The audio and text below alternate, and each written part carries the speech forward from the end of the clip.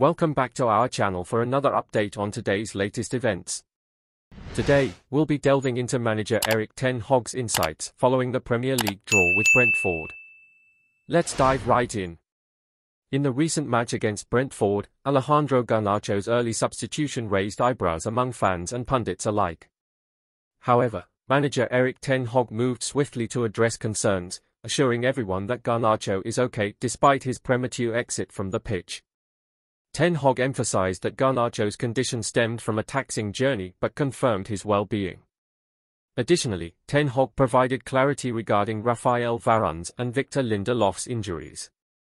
Varane's half-time substitution was precautionary, making way for Harry Maguire, while Lindelof's injury will be assessed further ahead of United's upcoming fixture against Chelsea.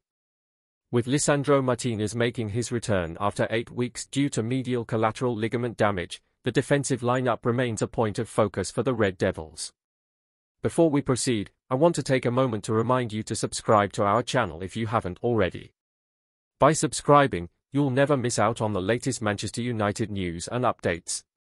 Don't forget to turn on notifications and hit that like button to show your support for the channel. Your engagement means the world to us and fuels our dedication to bringing you the best content.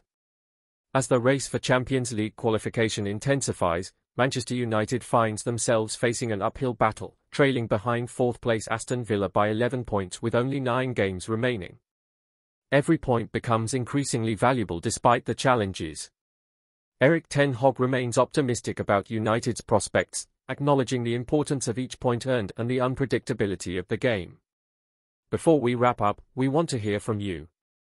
What are your thoughts on the recent developments and United's chances of securing a Champions League spot? Drop your comments below and let's keep the conversation going.